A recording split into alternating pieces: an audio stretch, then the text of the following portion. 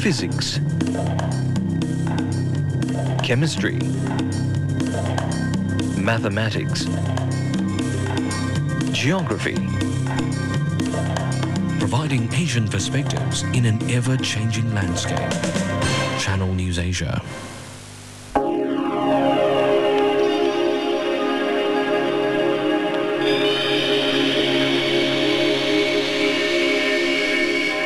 Time by Frank Muller. Brought to you by Sincere Fine Watches.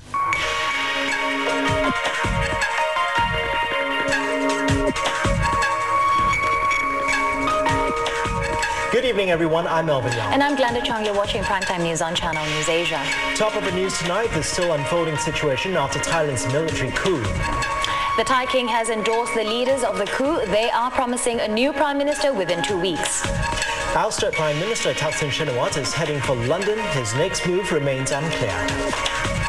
Also tonight, an upbeat end for IMF World Bank meetings in Singapore. And Japan's ruling party makes Shinzo Abe its leader. He pledges to be a reformist prime minister.